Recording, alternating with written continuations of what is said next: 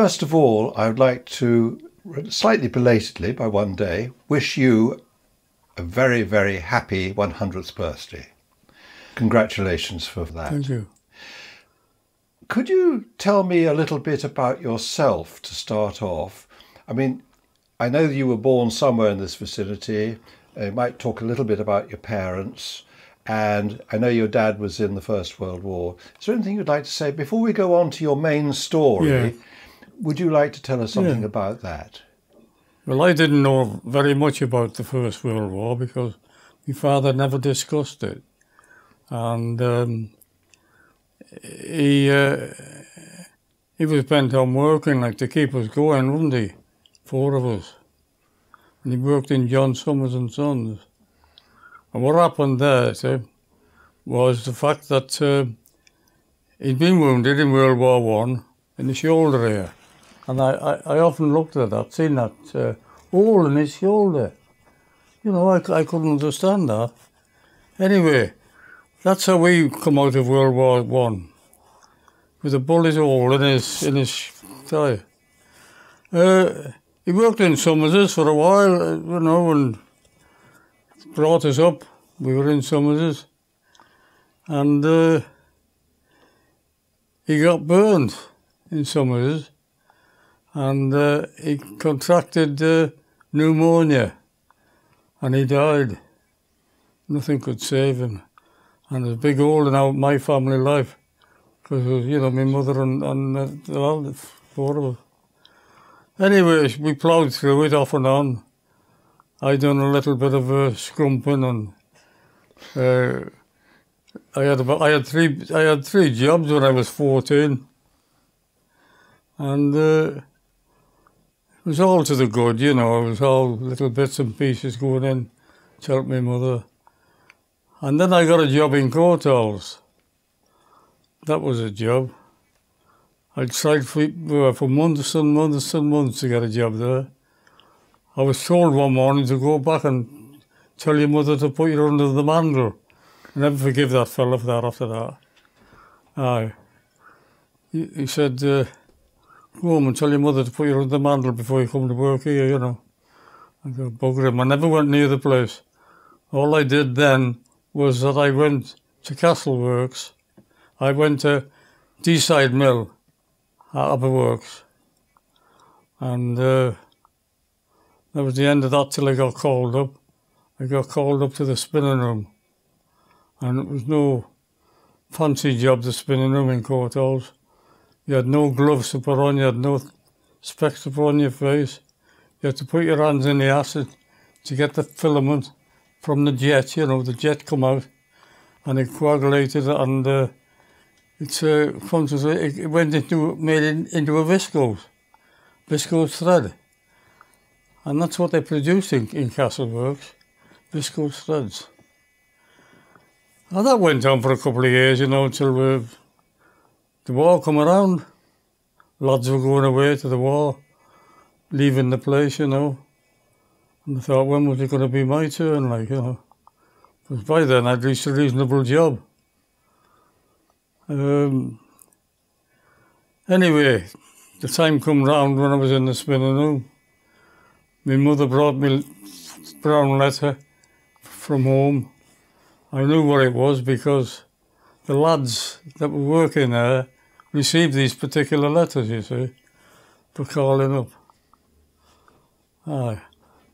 I went to the foreman and said, bloody hell, Arthur, he said, they're going to put you in the RAMC. I said, what's that? I put in for the RAF, you know. And he said, oh, they're going to make a doctor out of you. I thought, you know, I just had to laugh in his face, like, because being a doctor, like, you were somebody there, like, weren't you? And that was it. From there, I was in work on a Sunday morning. I was in South Wales on Wednesday afternoon. But the 53rd Welsh Division, they were operating down there, you know. And that went on, a little bit of training that was done there. And then the 53rd moved over to Ireland. And I finished the training in Ireland, went over the mountains of Mourne, walking. Well, you had to walk, didn't you? And funny, you know, I'd never been to Ireland before, and it's all little cobble streets and, cobble rivers, you know. And I was walking there one morning, on a Sunday morning, and there was a fella on one of the bridges, the small bridges there, you know, with little pebbles. And he'd hit his head in the wall, and he was bleeding, you know. I thought, hell, I'll have to do something for this chap, like. So that's what I did. I cut my first field dressing from my leg, which you should never do. That was for your own use. I cut it out. I bandaged him up, made him look respectable to go back home. Thanks very much, lad, he said. I said, that's all right. But that same Sunday morning, I was on church parade, wasn't I? We had church parade on a Sunday morning. Everybody had to go. Shoes had to be polished, brushes had to be clean. You know, everything had to be spot on. And I was on parade, and the old RSM come along, and he's seen, what's that fella doing with that? What I did, I cut the bandage out of my first, to get the first field dressing, you had to cut the bandage out, see? It was a Vaseline gauze dressing. Anyway, I cut it out, bandaged him up, sent him on his way. Thanks very much. And I never thought anything of it, like, you know, just a slit down the trousers. Went up on parade. He's the Sergeant Major coming along with the captain. What's that doing there like that, he said to me. I bandaged a lad up, fella up. You got no bloody business to bandage him up, he said. It's for your own use. And I got 7 days CB for that. Cleaning all the football gear for 7 days. I used to play football myself for the regiment, see. And that's how I started off. But I never stopped training, like, you know. 29.5 miles was the furthest I ever went on a route march. 29.5 miles. And that was it. But carried on the training and found myself in hospital. I had thyroid operation. And I've never had any trouble with it since, you know. You know. And when you went into hospital during World War II, you were sent to a holding depot. After you finished your hospital treatment, you lost your regiment. You know, and it was a hell of a blow, really, because, you know, I'd been brought up with that regiment, 53rd Welsh Division. And from there it went on, training all over the place, South Wales, up in Scotland, everywhere. Then was sent on a ship in Stranraer. The SS Volendam it was called. It was a Dutch ship, and it was being used for transporting troops, you know, from one place to the other. Anyway, I found myself on that, didn't I? I thought, bloody hell. And no arguments, get on. You know, that's how it was. And I'd never been on a ship the size that I went on, you know. It was a real big ship. The Volendam, SS Volendam. And that was it. I went out on a convoy with this Volendam. Went right around South Africa, you know, Cape Town, Durban, Freetown, all them places, you know, places I'd never heard of, you know. And I found myself in Egypt, didn't I? And I seen a hospital ship going out from Cape Town, and all lit up, you know. It's marvellous to see it. It was all lit up everywhere. He did respect the hospital ship, the jetty, you know. And went up to, made our way up the side of South Africa. Past Freetown, Cape Town, Durban, all up the coast until we got into the what do you call it, the Mediterranean Sea, past that way. We landed in the Red Sea, yeah. Landed in Egypt then, and we'd done our training, hadn't we? Next thing was in an action squadron. But that was a start. We hadn't. That's the only little bit of action I had.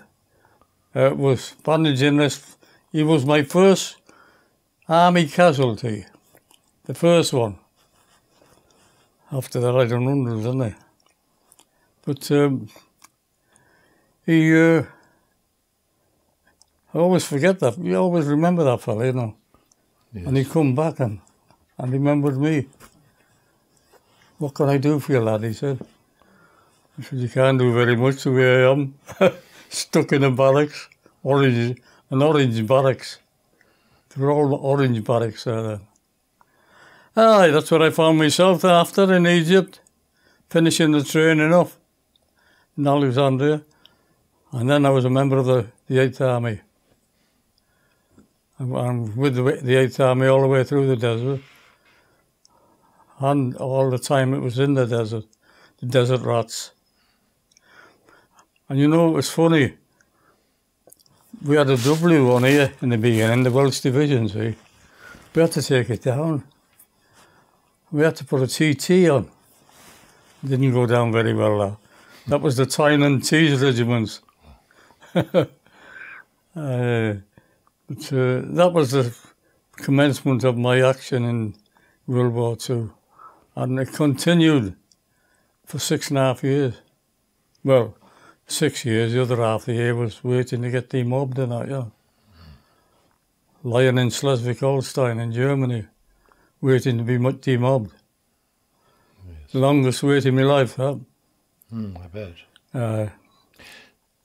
Tell us a bit more about your desert experience, because I mean, am I right in thinking you came across Montgomery? No. Oh. No. Everybody, you know, talking how good Montgomery was and all the rest of it. The lads I was with would give you a different version altogether. Really? He was always in his caravan about 5 miles behind the lines. He used to go in his caravan, you see. Oh, he had all the best treatment, didn't he? The caravan. Well, that went on, didn't it, for a couple of years. Getting run up and down Egypt. Till in the end we run him out.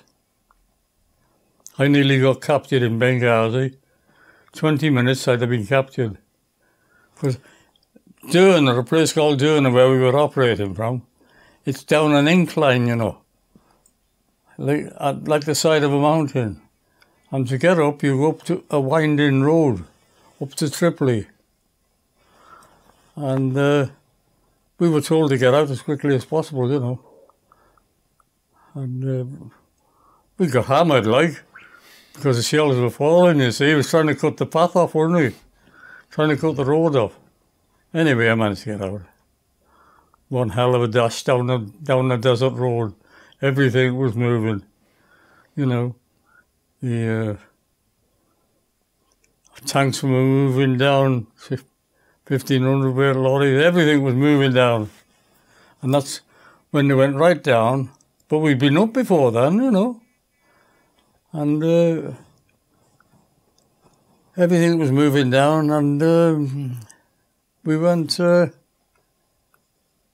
stopped in the other side of Benghazi. For the time being, that's where a fellow lost his, well, he never lost it. He got it buried in the sand. He had a glass eye. And he used to put it in his tin mug, you see, at night time. Because, you know, you get sand and it gets at the back of your eye, innit? And he used to put it in there.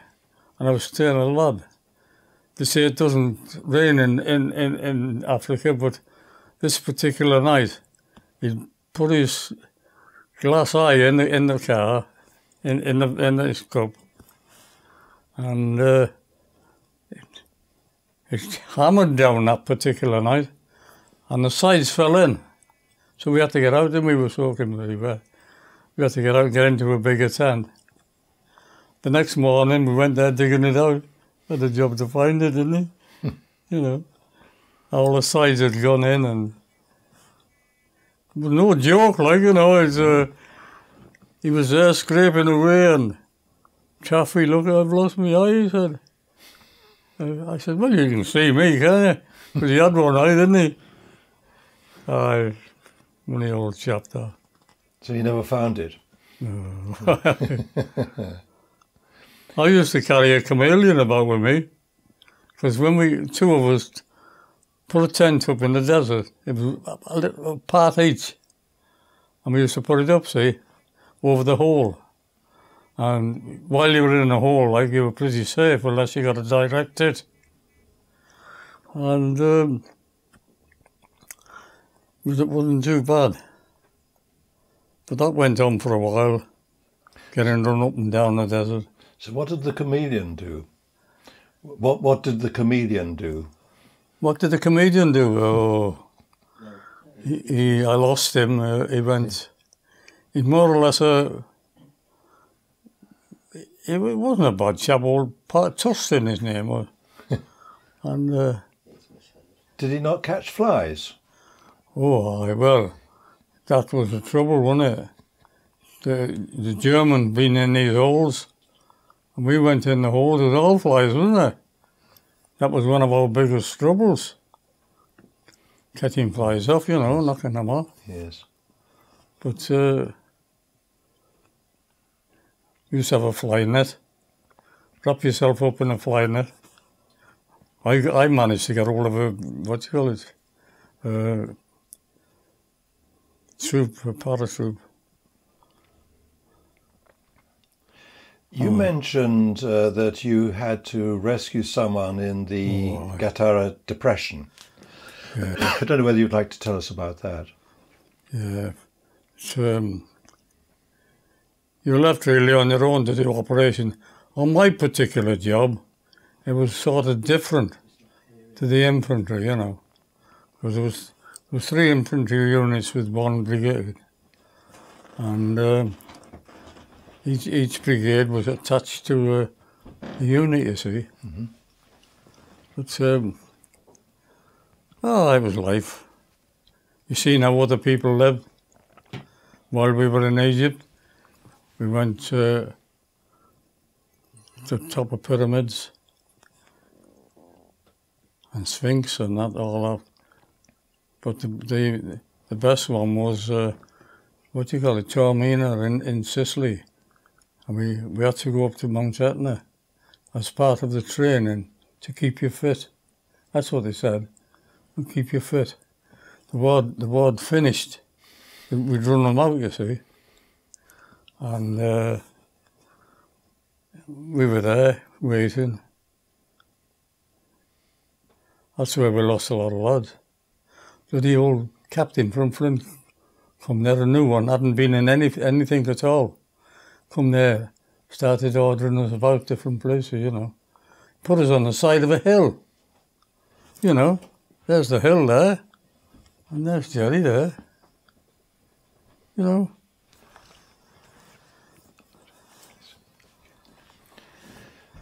I had to direct it. And lads used to sleep under the lorry, you see, and in the lorry, I used to sleep in a hole. I think that's what saved my life. Because I'd been used to sleeping in a hole in the desert. So it gave me the insight on different countries, you know. But I didn't know how to be during peacetime, you know, because the sun was on it, wasn't it? You know, that was the one thing that stood out a mile when we done the invasion. The one on Sicily wasn't too bad. We lost a few lads.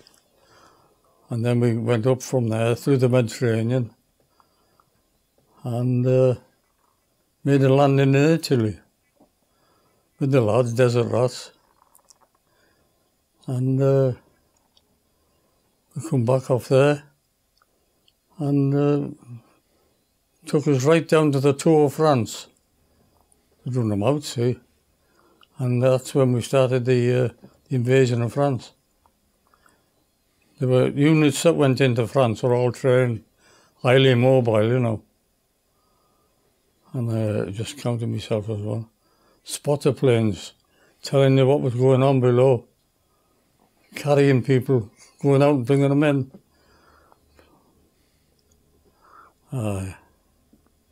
It was experience, you know, and something like it you'd never come across again. No. That's what your paper says, isn't it? You wouldn't find a fella carrying another one, 2.5 miles on a stretcher, would you? While you could get it on a lorry or something like that. Yes. That's how it finished off. Waiting was the thing. Yes.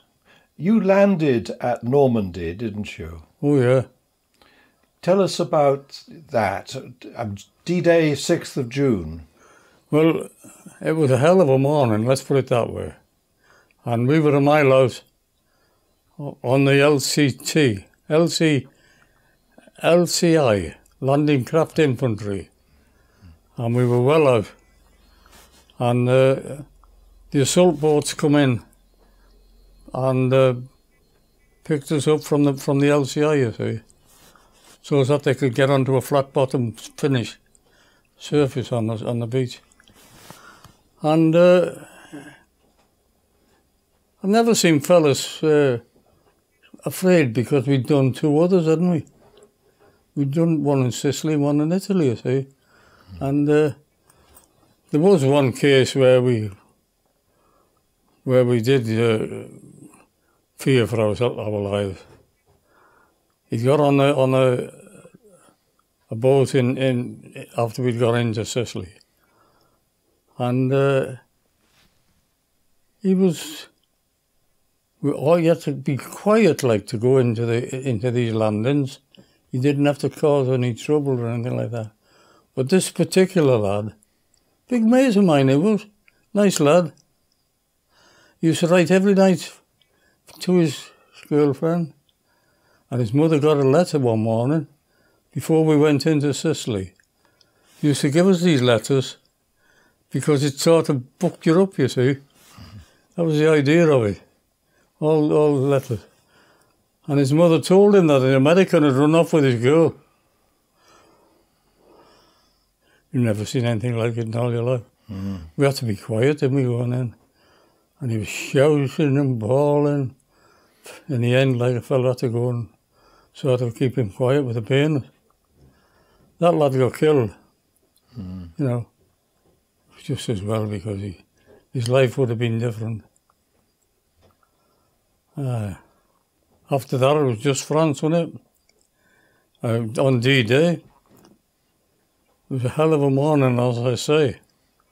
And they were getting tossed about, because we were only on the small boat, see, the assault boat. The other one was a big boat that would come on, LCI. Yes. And there was landing craft tanks, landing craft this, landing craft that, you know. So, but when I look back at it now and see the operation as it went, massive operation, you know, all you could see was boats. But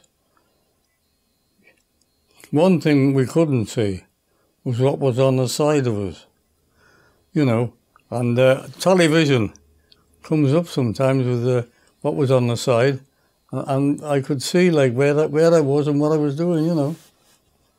But it took us a while to get to Cairn, and then it was just one slog after, wasn't it?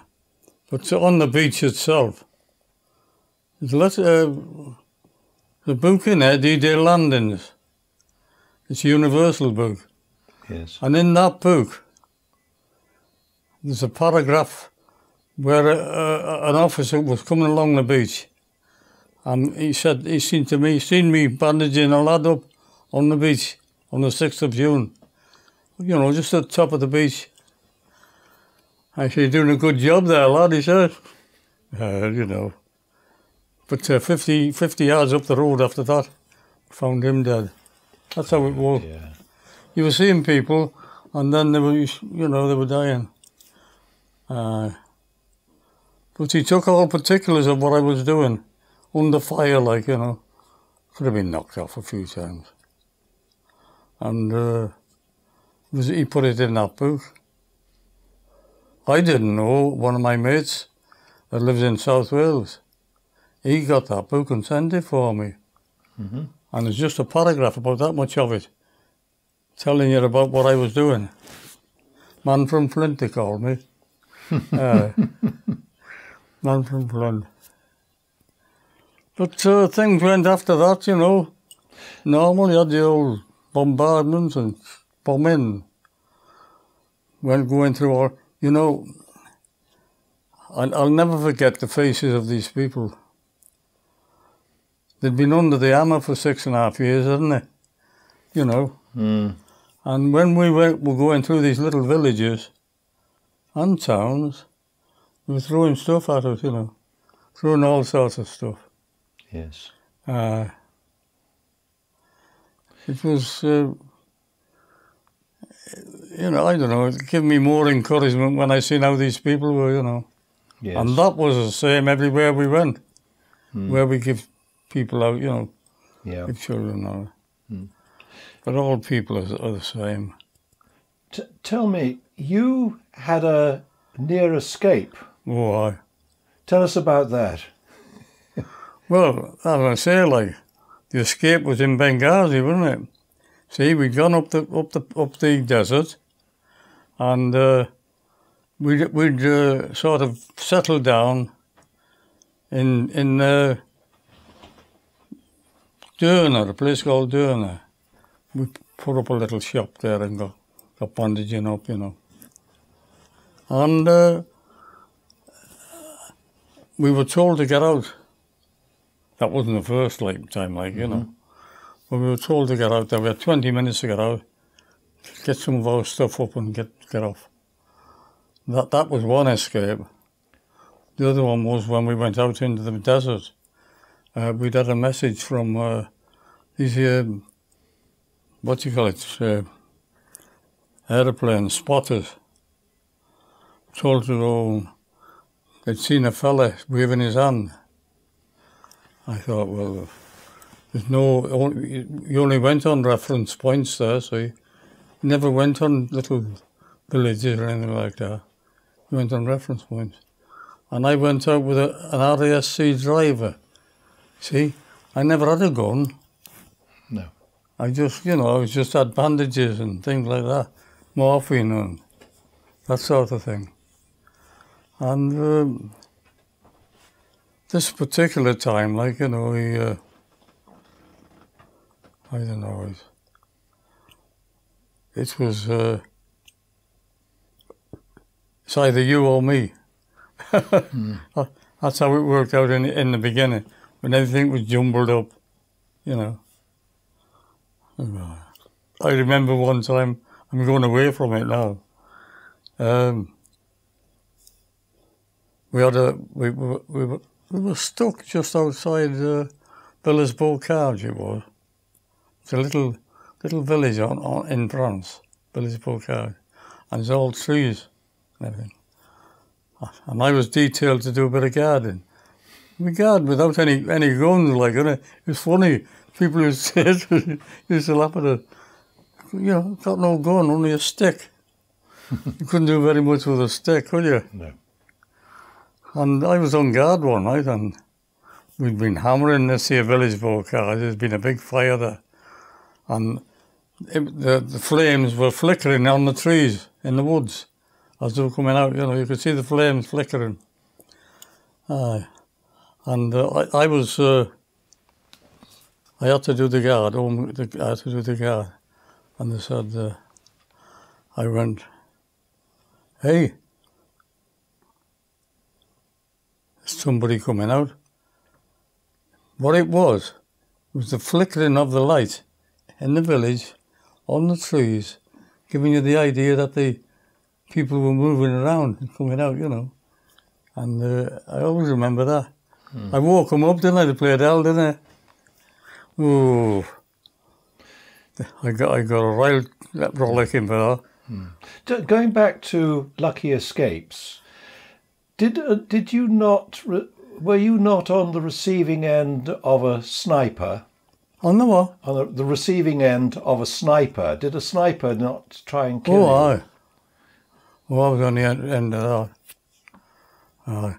I got a bullet on D-Day morning. Yeah. In me, you know, have you ever seen a compressed triangular bandage? They're very tight. And when they open them out, you know, you can use them for the... Well, I was going along fixing this lad up, and I'd been there about 10 minutes or more, and I felt a sharp bang. Spun me round, you know. I thought, what the hell's that like? I had to pack it up. The fella I was bandaging, I had to sort of leave him for a while. And when I looked, there was a bullet in a triangular bandage, in a compressed triangular bandage. It's the bandage saved my life. Oh, no doubt about that. That was one escape. Yes. But you have to be very careful where you went and use the reference points according to the spotter plane, you know. But first place we did when we landed anywhere was look for a place to operate from, you know. I mean, yours was a very special job, really. Oh, I was. You had to know what you was doing, like, and you had to try and help people, you know. That was my job. Yes. And I've sort of all cottoned onto it, helping people. Yes. But there was a lot of nice people knocking about. I mean, you travelled from France into Belgium. Did you travel? I think when you went from Caen, you went to Belgium, did you? And then on to Germany? Yeah, we went on to Germany, up the, you know, the main highways, they call them. There's some smashing roads in Germany, you know. Yes. We always were in a patch on them. You know, there were 4 roads, and, you know, you could see for miles. And that's how I think he manoeuvred around pretty quick with his you know, his tanks and things and different vehicles. Oh, aye. He had some smashing railways and roads. Aye. But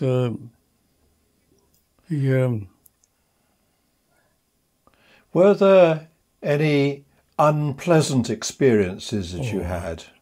Oh, well, on my job. Yes. Oh, you know, I was coming across lads with no legs, and you know, little I could do, like only put a bandage on them and let them get back again, you know, as quickly as possible.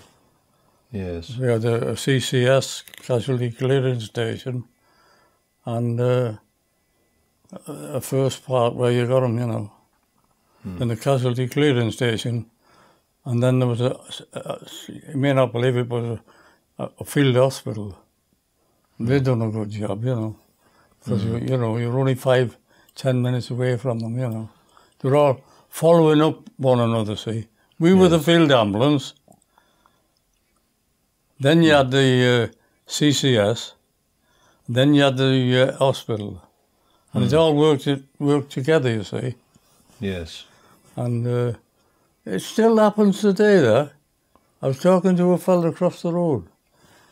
And he said, yes, Arthur, he said, it still works on that principle. Yes. While you were in Germany, I believe your experiences weren't wonderful there, particularly. Well, it was Belsen, wasn't it? Right. You know, we went on to Belsen, and we'd heard that Belsen was a bit of a place, you know. And when we got there, it was a bit of a place. Our leading tank went straight through the iron gates.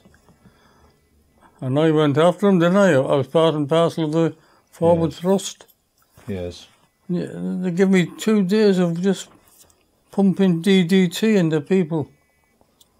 You know, that Just bad. to clean them up. Just like earache, you know, skeletons. Dreadful.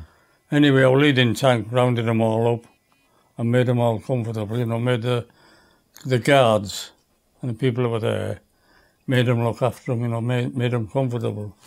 And that went on for a while. And from there, you know, it was raging. But there's nothing he could do.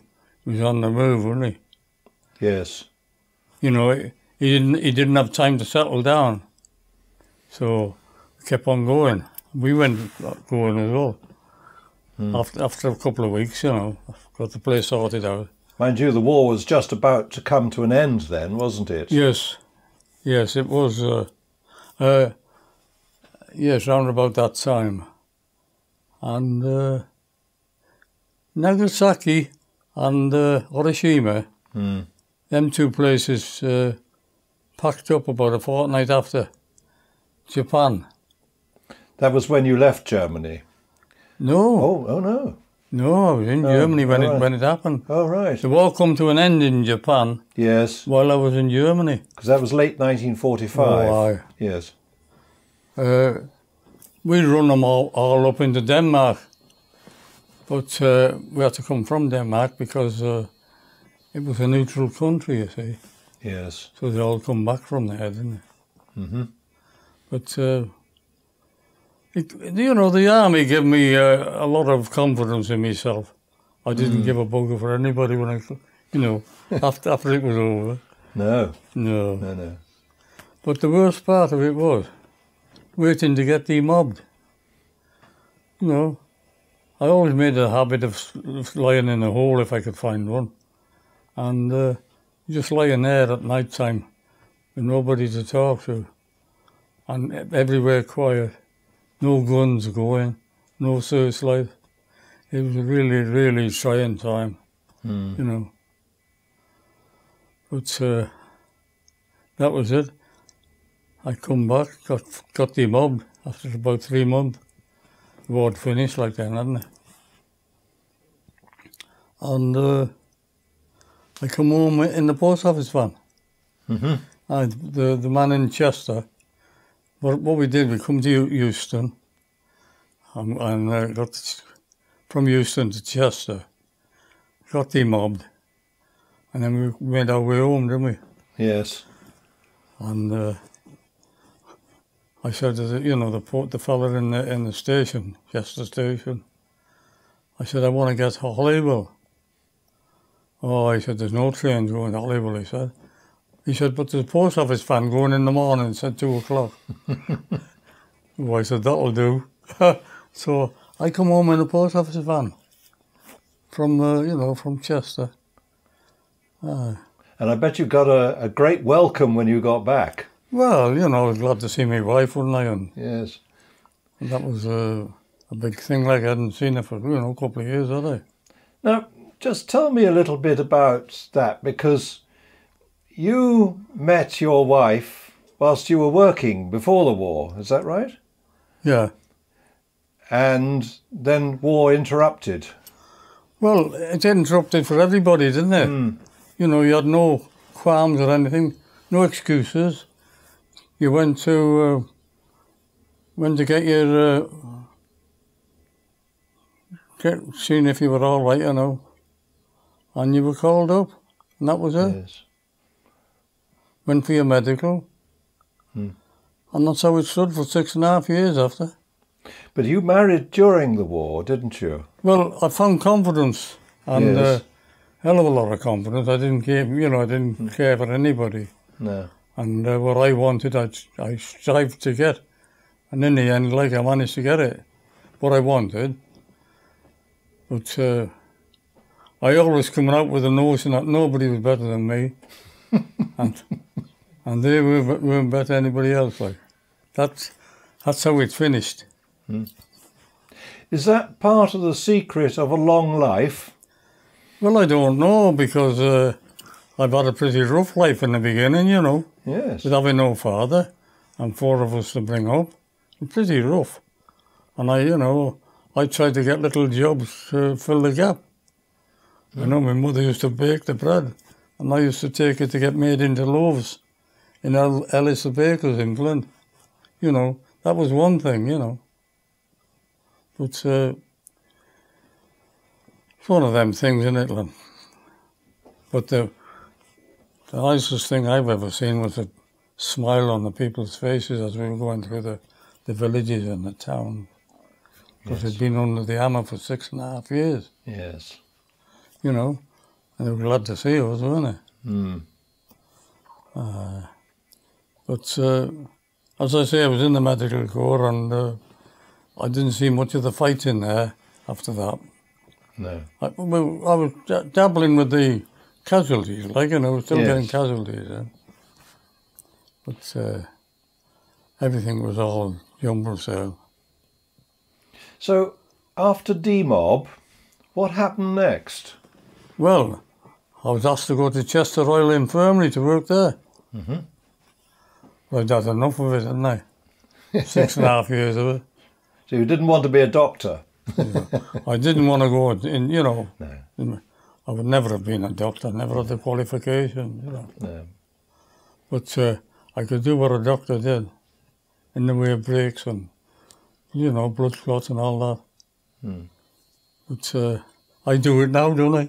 Yes. Aye. A couple of times I've I know I've run out. I went to Blackpool for holiday, to the North Shore with Mary, and a fellow got knocked down on his bike about 200 yards away from where Mary and I were coming back. I automatically left it. Went to see if he was all right, Yes. And fair enough, like it was, I had a big handkerchief, I used it to wrap around him. And, but I've had a couple of dudes up here with the kids, getting hit on the bikes. Mm. It's surprising how it come to you, you just automatically made it. You never forget it? Well, you can't, can you?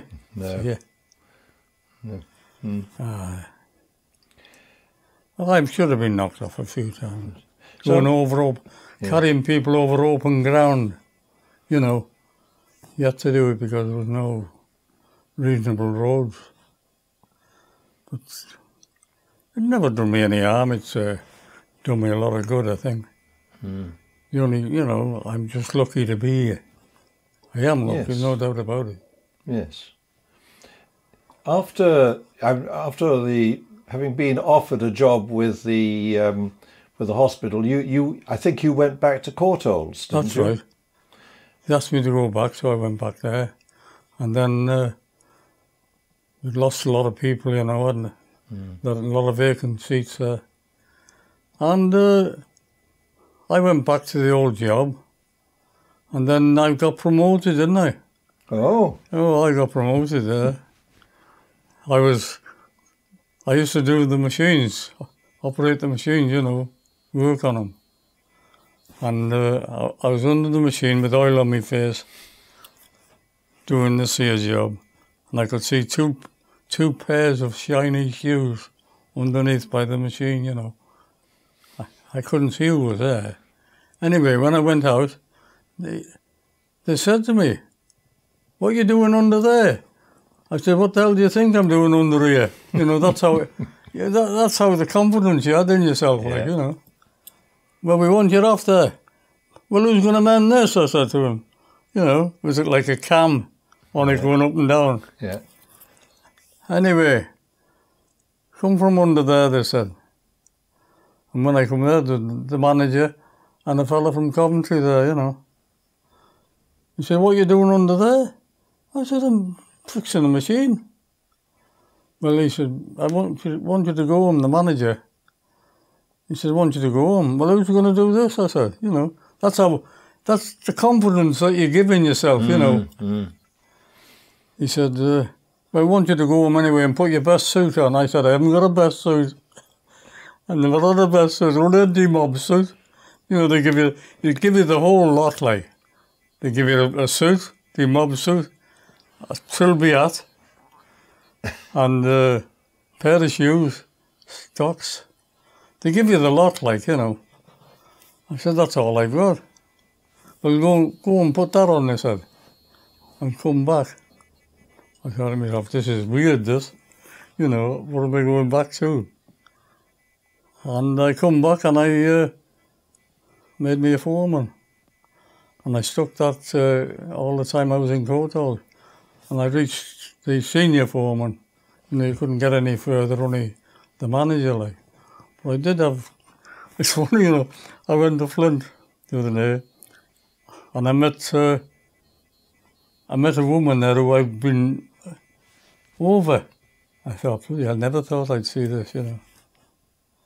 But I've been keeping seeing them over the years, you know, Meg, up and down Flint, because they're all from Flint and Greenfield and Connors Quay, and but it's experience and it's giving you the idea of how people live, you know.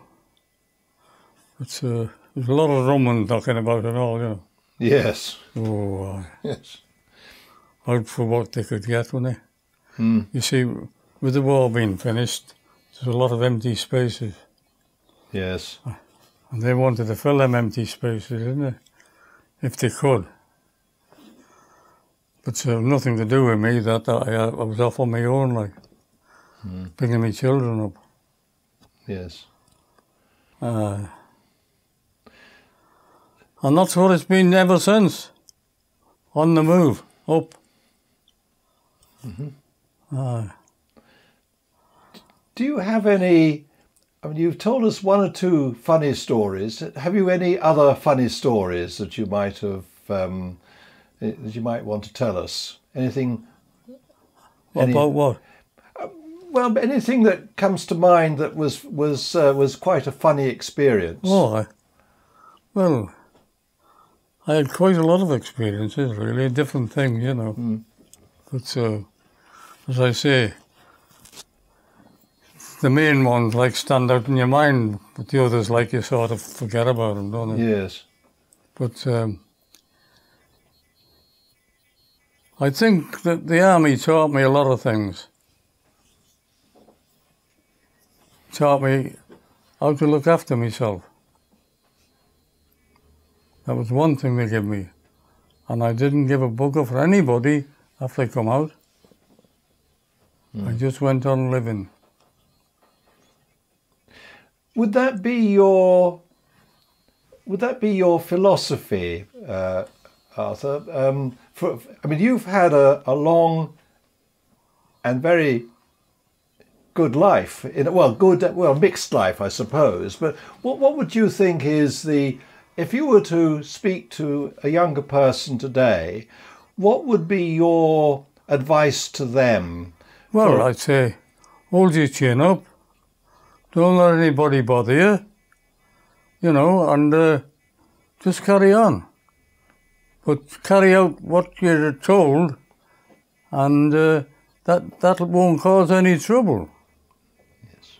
I found that by treating people with respect, they'll treat you back with respect, and you get the best out of people. See? Yes. I've always found that. Yeah. Well, I think we've probably come to an end, but I would like to thank you very much for sharing your memories with WarGen. A lot of them. And here's to an even longer and happy life. Well, you know, one of them things, isn't it? You're just lucky to be alive. I am, anyway. You know, I mean, I count myself lucky. Because, you know, when this lad took me to Normandy a couple of years ago, and I went along the graves, like, and I seen some of the names of the lads up in my uni. You know, and them are the things that sort of, you know, make me feel a bit. I went off, didn't I? Yes. Normandy. That was one of the places I went. But could have gone again, couldn't we, lad? Okay, well, thank you very much, Arthur. That's great. All right, lads. If I can give you any, you know, memories, because they're gone now, haven't they? Yes, it's all in the past, sadly, but they've gone now. And I've had really speaking, I've had a varied life, you know. Yes. I've been at the top and I've been at the bottom. And it just comes one of them things, isn't it, lad? You know, nearly captured and shot at and... And you still survived. Well, I'm still here, you see, and I count myself lucky, don't I? Yeah, yes, indeed. You know, and not only that, I've seen some parts of the world that I'd never see if the war hadn't started. That's true. Like, you know, the top of Mount Etna, you know, Loch Lomond, pyramids, you know, places like that. Yes. Places that I'd seen in school, I never thought for one moment that I'd be able to see them. Well, thank you very much, Arthur. That's all right, lad. Okay. If I can help you, I will. It's always been my nature to help people.